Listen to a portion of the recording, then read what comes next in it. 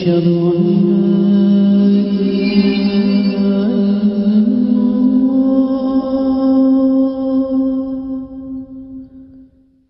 الحمد لله رب العالمين والصلاة والسلام على أشرف الأنبياء وسيد المرسلين نبينا محمد وعلى آله وأصحابه وأتباعه ومن دعا بدعوته إلى يوم الدين সম্মানিত দর্শক মণ্ডলী, আসসালামু আলাইকুম ওয়া রাহমাতুল্লাহি ওয়া বারাকাতুহু। আপনাদের নিশ্চয়ই মনে আছে যে আমাদের এই সিরিজ আলোচনা চলছে কিতাবুর রেকাকের উপরে, যে হাদিসগুলো আমাদেরকে দুনিয়ার মোহ কমিয়ে আখিরাতমুখী করবে। এ বিষয়ে আজকের যে হাদিস দিয়ে আমরা আলোচনা শুরু করতে চাই সেটা হচ্ছে সাহাবী আব্দুল্লাহ ইবনে আব্বাস রাদিয়াল্লাহু আনহুমা বর্ণনা করেছেন, রাসূলুল্লাহ সাল্লাল্লাহু আলাইহি ওয়াসাল্লাম ইরশাদ করেছেন, লাউ কানা লিবনি আদম ওয়াদিয়ানি মিন মাল লাবতাগা সালিসান। বনি আদমের যদি দুটো প্রান্তর ভর্তি থাকে স্বর্ণ দ্বারা, সোনার দুটো জমিনের টুকরা তার থাকে, লাবতাগা সালিসান, তাহলেও সে তৃতীয়টার জন্য আশা করবে। কোনো মানুষের যদি দুই টুকরা জমিন থাকে সোনা দিয়ে ভর্তি, তারপরে সে বলবে যে আমার যদি তৃতীয় একটা জমিনের টুকরা সোনা দিয়ে ভর্তি থাকতো খুবই ভালো হতো। বনি আদমের পেট মাটি ছাড়া আর কিছু দিয়ে ভরা যাবে না। ওয়ায়াতুবুল্লাহু আলা মান তাব, আর যে ব্যক্তি তওবা করে আল্লাহ তাআলা তার তওবাকে কবুল করেন। হাদিসটি আমাদেরকে যে মেসেজ দিচ্ছে, এই মেসেজটা হচ্ছে মানুষের মধ্যে সম্পদ জমা করার লোভ, লালসা, সম্পদের মোহ কত মারাত্মক হতে পারে তার প্রমাণ। এবং রাসূলুল্লাহ সাল্লাল্লাহু আলাইহি ওয়াসাল্লাম অনেক সময় এক্সাম্পল দিয়ে আমাদেরকে কথা বলেছেন, উদাহরণ দিয়েছেন, বাস্তব উদাহরণ দিয়েছেন বিভিন্ন জিনিসপত্র দিয়ে, যাতে আমরা বিষয়টা বুঝি। যদি শুধু এটা বলা হয় মানুষের সম্পদের লোভ খুব বেশি, তো এটা এত ক্লিয়ার হয় না কথাটা। যদি সেখানে এক্সাম্পল আসে, কি এক্সাম্পল আসলো? একজন মানুষের যদি দুই টুকরা জমিন থাকে, দোনো টুকরা জমিন, ওয়াদি আসলে জমিন বলতে ছোটখাটো জমিনের টুকরা না, ওয়াদি বলতে প্রান্তর, valley, two valleys of land full of gold. প্রান্তর অনেক বড় হতে পারে, পাহাড়ের মাঝখানে যে প্রান্তরটা থাকে এরকম সমতল মাঠ, দুইটা প্রান্তর, দুইটা জমিন বড় বড় সাইজের যদি তার সোনা দ্বারা ভর্তি থাকে, এরপরে মানুষের মনে সম্পদের লোভ কমে যাবে না, বলবে না যে কি করব, আর দরকার নাই, আর লাগবে না, এটা বলবে না। বরঞ্চ সে বলবে আমার তো দুই টুকরা আছে, তবে 3 নম্বর টুকরা থাকলে খুব ভালো হতো বোধহয়। কিভাবে 3 নম্বর আরেকটা টুকরা পাওয়া যায় এইটার ফন্দি সে করা শুরু করে দেবে। আর তিনি বললেন যে মানুষের পেট ভরা দুনিয়ার মধ্যে মাটি ছাড়া আর কিছু দিয়ে ভর্তি হবে না। তো পেট মাটি দিয়ে ভর্তি হবে কেমনে? আমরা কেউ মাটি খাই না। একদিন মাটি খাওয়া হবে, সেদিন কোন দিন? যেদিন আমরা কবরে যাব। আমরা কবরের মাটি খাবো না, মাটি আমাদেরকে খাবে, দুইটার একটা তো হবে। আমরাও মাটিতে মিশে যাব, মাটি আমাদের পেটকে খাবে, বা আমাদের পেট মাটি দিয়ে ভর্তি হবে, যেটাই বলেন। মিনহা খালাকনাকুম ওয়া ফিহা নুঈদ। অনেক সময় আমাদের লোকেরা যখন পড়ে মনে করে যে এটা মাইয়িতের জন্য দোয়া হলো। মাইয়িতের জন্য এখানে কোনো দোয়া নেই, এটা মাইয়িতের জন্য নয়, এটা আমার জন্যে। আমি নিজেকে স্মরণ করিয়ে দিচ্ছি যে আমাকে মৃত্যুবরণ করতে হবে, তার মতোই সে যে চলে গেছে আল্লাহর কাছে, আমাকেও যেতে হবে একদিন। যাওয়ার আগে আমি হিসাব করে দেখি যে আমি যে আল্লাহর জন্য সৃষ্টি হয়েছি, আল্লাহর ইবাদতের জন্য সৃষ্টি হয়েছি, আল্লাহর হুকুম মানার জন্য সৃষ্টি হয়েছি, আমি সেটা কতটুকু করছি। আমার হিসাবের জন্যই ওই পড়তে হয়। ঠিক তেমনি মাইকে কবর দেওয়ার জন্য পড়তে হয় যে মিনহা খালাকনাকুম ওয়া ফিহা নুঈদুকুম ওয়া মিনহা নুখরিজুকুম তারাতান উখরা। যাই হোক, এখন তাহলে বনি আদমের পেট মাটি ছাড়া ভরবে না। ওইখানে গেলে আর তার কোনো অভাব থাকবে না, অভাব সব পূরণ হয়ে গেছে। এখন তার দুনিয়ার কোনো সম্পদ লাগবে আর? এটা তার তামান্না ছিল 3 নম্বরের জমিনটা, ফিল্ডটা স্বর্ণ দ্বারা ভর্তি করে পাওয়া যায় কি না, আর লাগবে তার এখন আর লাগবে? আর লাগবে না। পেট ভরে গেছে। এখন কি দিয়ে ভরেছে? মাটি দিয়ে ভরেছে। আমরা যখন কেউ ব্যবসায় সফল হই, একটা ব্যবসা সফল হয়ে গেছি, খুব ভালো কামিয়াব হয়ে গেছি, এখন 2 নম্বরটা শুরু করি, আবার কবে 2 নম্বরটা করবো, তাই না?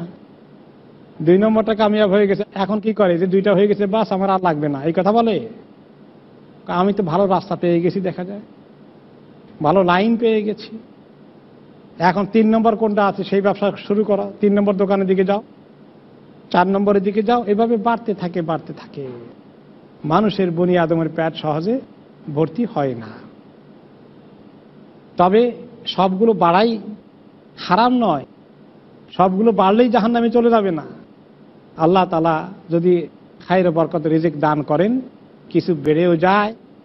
আমরা গত পর্বে যে আলোচনাগুলো করেছি, মানুষের মধ্যে যদি সম্পদের মোহ তাকে এমনভাবে না পেরেশান করে যেটা তার মধ্যে ওই খারাপ গুণগুলো নিয়ে আসবে, ওগুলোর থেকে সে যদি দূরে থাকে, তাহলে একটু হালাল ব্যবসায় বরকত হয়ে গেলে, আপনার দোকান একটা পরে 2টা হলে, 2টা পরে 3টা হলে, এগুলা কোনো নিন্দনীয় কিছু নয়। ওসমান রাদিয়াল্লাহু আনহুকে আল্লাহ তাআলা মালদার করেছেন, ব্যবসা বাণিজ্যে বরকত দিয়েছেন, আল্লাহ দিতে পারেন, আলহামদুলিল্লাহ। সব ব্যবসা খারাপ এবং ব্যবসা বেশি হয়ে গেলে আর করার দরকার নাই, এরকম কোনো নিষেধাজ্ঞাও আসেনি। কিন্তু যে জিনিসটা বারে মেসেজ আসছে সেটা হচ্ছে সম্পদের মোহটা যেন আল্লাহ তাআলা থেকে দূরে সরিয়ে না আনে। আল্লাহকুম, তোমাদেরকে ওই দিকেই ব্যস্ত না করে রাখে, সমস্ত মন মানসিকতা ওই দিকে না যায়, এই কথাটাই বারে এসেছে। তো রাসূলুল্লাহ সাল্লাল্লাহু আলাইহি সাল্লাম যে এক্সাম্পল দিলেন, সোনার এক্সাম্পল, এখন সোনা যখন থাকে একটা মাঠের মধ্যে কি পরিমাণ থাকবে? অনেক বেশি।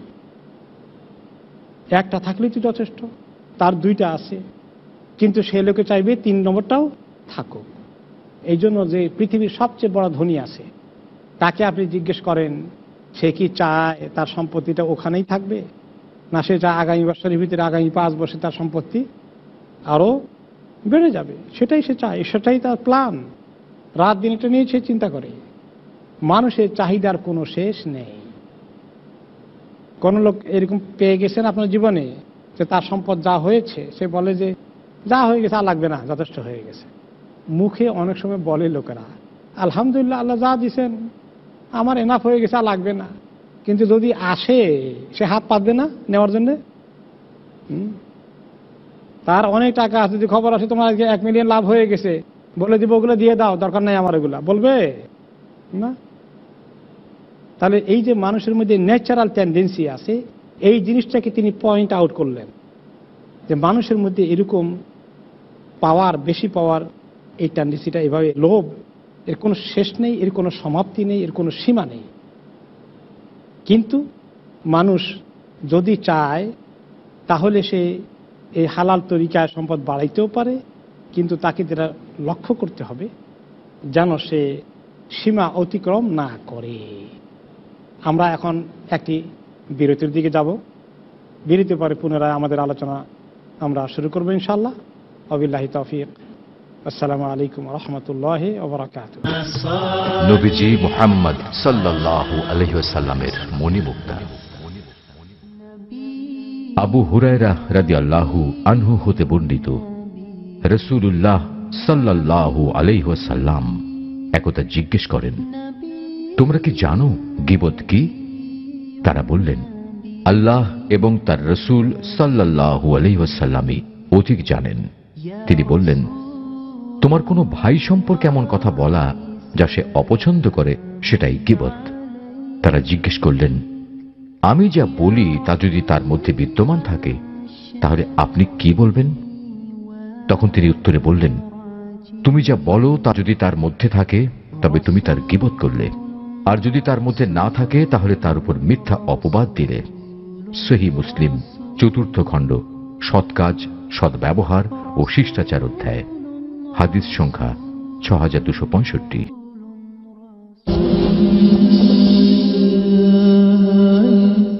আসসালামু আলাইকুম ওয়া রাহমাতুল্লাহি ওয়া বারাকাতুহু। দর্শক মণ্ডলী, বিরতির পূর্বে আমরা আলোচনা করছিলাম একটি হাদিস নিয়ে রাসূলুল্লাহ সাল্লাল্লাহু আলাইহি ওয়াসাল্লাম যেখানে মানুষের লোভের এবং সম্পদের মোহের উপমা দিতে গিয়ে বলেছেন, কোনো বনি আদমের যদি 2 টুকরা জমিন স্বর্ণে ভর্তি থাকে, তারপরেও সে বলবে, আহা আমার মাত্র 2টা জমিন আছে, 3 নম্বর একটা জমিন যদি থাকতো স্বর্ণ দিয়ে, এইটার তামান্না সে করবে। আর বনি আদমের পেট ভরবে না মাটি ছাড়া অন্য কিছু দিয়ে কবরে যাওয়ার আগ পর্যন্ত। আর শেষে তিনি বলেছেন, ওয়ায়াতুবুল্লাহু আলা মান তাব, আল্লাহ তাআলা ওই ব্যক্তি তওবা কবুল করেন যে তওবা করে। মানুষের যতক্ষণ পর্যন্ত না মাটি দিয়ে ভর্তি না হয়, সম্পদের মোহ শেষ হয় না, থামে না। এবং ওই কথারই ঠিক কোরআনে পাকে হাত্তা জুরতুমুল মাকাবির, কবরে যাওয়ার আগ পর্যন্ত এটা কন্টিনিউ করবে। এটাই বাস্তব সত্য কথা। বিরতির আগে আমরা এক্সাম্পল দিয়েছিলাম, কেউ যদি বলে যে আমার অনেক বয়স হয়ে গেছে, আর লাগবে না, যা কিছু হয়ে গেছে যথেষ্ট হয়ে গেছে, তখন তার সামনে যে খবর আসে আপনার ব্যবসায় 1 লক্ষ টাকা লাভ হয়েছে গতকালকে, খুশি হবে না বেজার হবে? খুশি হবে। এই যে খুশি হওয়ার এই লাভ, এটা ন্যাচারাল, এটা থাকবে। তবে এই জিনিসকে কিভাবে কন্ট্রোল করা যায় যে মোহ তাকে আল্লাহ থেকে সরিয়ে রাখে না, দিন থেকে সরিয়ে রাখে না, আখিরাতের চিন্তা থেকে সরিয়ে রাখে না। কারো ভিতরে যদি এরকম অবস্থা চলে আসে, খুব মালের পিছনে সে ছুটাছুটি করেছে, নামাজ কালামকে তরক করেছে, দিনদারির কোনো গুরুত্ব দেয়নি, হালাল হারামের কোনো বাস বিচার করেনি, শুধু অগাধ সম্পদ জোগাড় করার জন্যই পাগলের মতো ছুটেছে, তার এখন যদি বোধোদয় হয়, সুমতি হয়, এবং সে চায় নিজেকে সংশোধন করতে এবং মোহ কমাতে, লোভ কমাতে, হালালের ভিতরে চলে আসতে, তাহলে তার জন্য ব্যবস্থা আছে কি না। হাদিসের পরের অংশে তার জন্য সুযোগ রাখা হয়েছে, ওয়ায়াতুবুল্লাহু আলা মান তাব, যে ব্যক্তি তওবা করে সিনসিয়ারলি, আন্তরিকভাবে আল্লাহ তাআলার দিকে চলে আসে, যে না আমি দুনিয়ার পিছনে এত ছুটেছি, এত নাফরমানিতে লিপ্ত হয়ে গেছি, হালাল হারামে কোনো বাজবিচার না করে টাকা পাওয়া গেলেই পকেটে ঢুকিয়েছি, কার টাকা কোনো খবর রাখিনি, এখন আমি তওবা করে ফেলবো। তো আল্লাহ তাআলার কাছে তার সুযোগ আছে। ওয়ায়াতুবুল্লাহু আলা মান তাব, রাসূলুল্লাহ সাল্লাল্লাহু আলাইহি ওয়াসাল্লাম তাদেরকে সুসংবাদ দিলেন যে খাঁটি তওবা করলে আল্লাহ তাআলা তার তওবাকে কবুল করে ফেলেন। সুযোগ আছে, এখনো সুযোগ আছে। আমরা জানি ইউরোপের, আমেরিকার বিভিন্ন দেশে আমাদের অনেক মুসলমান আছেন যারা সম্পদের লোভে সেখানে হারাম ব্যবসার দিকে চলে গেছেন। মদের রেস্টুরেন্টে মদ বিক্রি করেন এবং হালাল খাদ্যের পাশাপাশি মদ বিক্রি হচ্ছে রেস্টুরেন্টের সমানে, এবং হাজার হাজার রেস্টুরেন্ট আছে মুসলমানদের দ্বারা পরিচালিত। সেই রেস্টুরেন্টগুলোর মধ্যে মদ বিক্রি হচ্ছে হারাম, এবং এক একজনের কয়েকটা করে রেস্টুরেন্ট থাকে, অনেক সময় প্রচুর টাকার মালিক হয়ে গেছেন। এরকম কোন লোক যদি তওবা করতে চান, তার কাছে আল্লাহ তাআলার তওবা কি কবুল হবে? তওবা কবুল হয়ে যাবে, সুবহানাল্লাহ। আল্লাহ তাআলা তওবার দরজা বন্ধ করেননি, হাদিসে ইশারা এসেছে, ওয়ায়াতুবুল্লাহু আলা মান তাব, যে তওবা করে আল্লাহ তার তওবা কবুল করে ফেলবেন। কিন্তু তওবাটা খাঁটি তওবা হওয়া লাগবে, তওবার মতো তওবা হওয়া লাগবে। তওবার রাস্তা আল্লাহ বন্ধ করেননি। কখন বন্ধ করবেন? 2 সময় তওবার রাস্তা ক্লোজ হয়ে যায়। আল্লাহ তাআলা তওবার দরজা 2 বার বন্ধ করেন, 2 সময় বন্ধ করে দেন। একটা হচ্ছে যখন বান্দার শেষ নিঃশ্বাস হলকমের মধ্যে চলে এসেছে, ওই সময় কিন্তু মানুষ দেখতে পায় তার সামনে মউতের ফেরেশতা চলে এসেছে, তার দিন শেষ, তার জীবন শেষ। এখন কিন্তু কোনো মানুষ নাই যে তওবা করতে চায় না, সমস্ত মানুষ তওবা করতে চায়। কাফের, বেদিন, ফাসের, ফাজের, এভরিওয়ান তওবা করতে চায়। মুসলমান যে গুনাহগার ছিল, অনেক গুনাহ করেছে, মানুষকে কষ্ট দিয়েছে, সম্পত্তি দখল করেছে, জবরদখল করেছে, সব ফেরত দিতে চায়। ওই সময় কিন্তু আল্লাহ তাআলা তার আর সুযোগ দেন না, তার তওবা তখন আর কবুল করেন না। এর আগ পর্যন্ত সুযোগ আছে, যখনই চায় তখনই। আর আরেক সময় তওবা আল্লাহ তাআলা কবুল করার দরজা বন্ধ করে দিবেন। কোন সময়? তুলুয়ে শামসি মিনাল মাগরিবি ইলাল মাশরিক, যখন পশ্চিম দিক থেকে সূর্য উদয় হবে যেদিন কিয়ামতের আগে, ওই সময়ের পর থেকে আর কোনো মানুষের তওবা কবুল করা হবে না। তাহলে এই ব্যক্তি, যে ব্যক্তি রেস্টুরেন্টের ব্যবসা করেছিল, অনেক টাকার মালিক হয়ে গেলেন, 3, 4, 5টা 10টা রেস্টুরেন্ট চালিয়ে অনেক টাকা জোগাড় করেছেন, এখন তার যদি আল্লাহ তাআলা তাকে তৌফিক দেন, তওবা করতে চান, তার কি উপায় আছে? আছে। ওয়ায়াতুবুল্লাহু আলা মান তাব, তিনি তওবা করতে পারবেন, হারাম এই ইনকাম থেকে সরে আসতে পারবেন। তিনি যদি এখন এই ব্যবসা বিক্রি করে দেন, অন্য হালাল ব্যবসা চলে আসেন এবং সিনসিয়ারলি আল্লাহর কাছে কাঁদেন, তওবা যেভাবে করতে হয় আন্তরিকভাবে তওবা শর্ত পূরণ করে তিনি যদি করেন, আল্লাহ তাআলা কবুল করে ফেলবেন। আল্লাহ রাব্বুল আলামিন আমাদের তওবাকে কিরকম পছন্দ করেন দেখছেন, যে যাদেরকে সম্পদের মোহ নেশা এমন করে মানুষকে হালাল হারামের গণ্ডি পেরিয়ে বহুদূর নিয়ে গেছে, সম্পদের লোভ তাদেরকে শেষ করে দিয়েছে, তারা এখন তওবা করতে চায়, তাহলে আল্লাহ তাআলা তাদের তওবা এখনো কবুল করতে রাজি আছেন। তোমরা তওবা করো, শেষ নিঃশ্বাস এখনো আসেনি, তোমার এখনো সুযোগ আছে, তুমি আজকেই তওবা করে ফেলো। তবে হ্যাঁ, যদি কারো সম্পত্তি আত্মসাৎ করে থাকি, সেটাকে ফেরত দেওয়া লাগবে না, তওবা করলে হয়ে যাবে। মানুষের হক নষ্ট করলে সেটা ফেরত দিতে হবে, যতটুকু সাধ্য অনুযায়ী আছে, জানা আছে, ফেরত দিতে হবে। যাকে চিনেন ফেরত দিতে হবে। আল্লাহ তাআলা হুকুকুল ইবাদ যেটা, সেটা দায়িত্ব আল্লাহ তাআলা নেবেন না। হাক্কুল্লাহ, হুকুকুল্লাহ, আল্লাহর হক যেটা আছে সেটা আল্লাহ তাআলা কনসিডার করছেন মাফ করে দেওয়ার জন্য। তাহলে আমরা দেখতে পাচ্ছি এই হাদিসে যেভাবে মানুষের লোভের এক্সাম্পল দেওয়া হয়েছে, সেই এক্সাম্পলটা মানুষের জন্য খুবই বাস্তব জীবনেও আমরা দেখি যে মানুষের মধ্যে এরকম লোভ, পৃথিবীতে এত লোভী মানুষ আছে যে একজনের লোভের কারণে কত কিছু যে ক্ষতিগ্রস্ত হয়ে যায় তা কোনো পরোয়া করে না। একটা বিশাল বিল্ডিং, মাঝে মাঝে খবর পাওয়া যায় কত তালা বিল্ডিং হঠাৎ করে কলাপস করেছে, ধসে পড়েছে। কারণ কি? কোনো জায়গায় কোনো সাপ্লায়ার, কোনো কোম্পানি, কোনো কন্ট্রাক্টর এমন কিছু গলদ কাজ করেছে, সিমেন্টের মধ্যে ভেজাল ঢুকিয়ে দিয়েছে। সিমেন্টের মধ্যে ভেজাল ঢুকিয়ে দেওয়ার কারণে গোটা স্ট্রাকচার কলাপস করেছে এবং ওখানে যারা ছিল তারা সবাই মারা।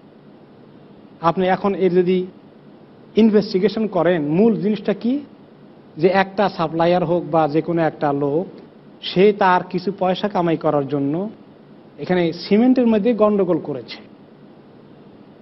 বা রডের মধ্যে লো কোয়ালিটির রড সাপ্লাই দিয়েছে বা সিমেন্ট কম দিয়ে বালি বেশি দিয়েছে, অল্প কিছু লাভ পকেটে ঢুকিয়েছে।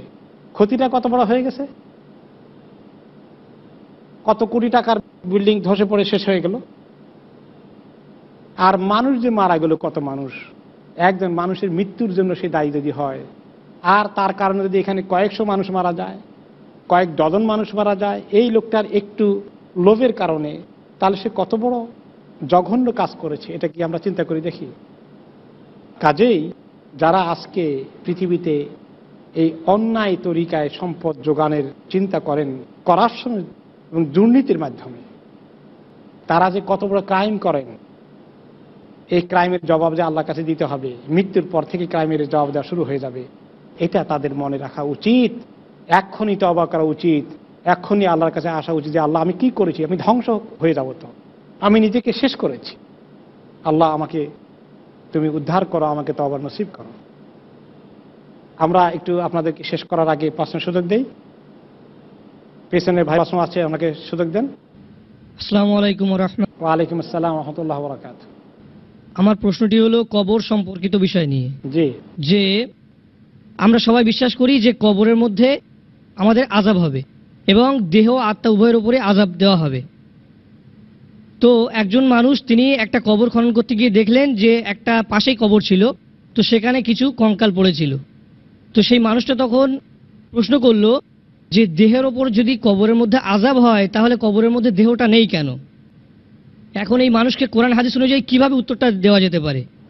যে কবরে তো মাটিতে সব খেয়ে ফেললো, একটা কবর খুঁড়তে গিয়ে হাড্ডি হুড্ডি পাওয়া গেছে, মানুষ তো নাই, তো শারীরিকভাবে রুহানিভাবে উভয় দিক থেকে যে কবর আযাব হয় সেটা হবে কিসের উপরে? আর মানুষ তো শেষ হয়ে গেল, মাটিতে একসময় হাড্ডিও খেয়ে ফেলবে। তো ব্যাপার হলো যে কবরের নিচে যে জগৎটা আছে এটা আলামুল বারজাখ, এটা দুনিয়ার হিসাব সেখানে কাজ করে না। এখন যারা খুঁড়ে তাদের কাছে দুনিয়ার হিসাব কাজ করতেছে, কিন্তু আলামুল বারজাখ এটা একটি আরেক জগৎ। আমরা এটা আরেক সময় এই প্রশ্নটাকে আমরা বাকিটা কমপ্লিট করবো ইনশাআল্লাহ। আমাদের সময় শেষ হওয়ার কারণে আজকের আলোচনা আমরা এখানে সমাপ্ত করছি। ওয়াবিল্লাহি তৌফিক।